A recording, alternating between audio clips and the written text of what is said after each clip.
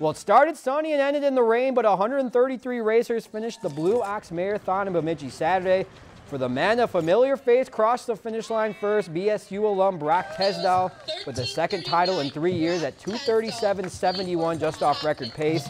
For the women, Long Beach, California native Annalise O'Toole, she paced away at 3:19.04 for the victory. Felt good off the bat. I was starting with the 3:25 pace group, and then I just kept going out of that, and I ran a good chunk of it by myself, which was hard, but I had the biker, so that was nice. He was there keeping me company. Running downtown, running past Bemidji State University just brings back all the memories I made my 4 years playing on the court and off the court. So I feel like that was a great motivating tool, because every time, while I was running, each step I was just picturing those memories.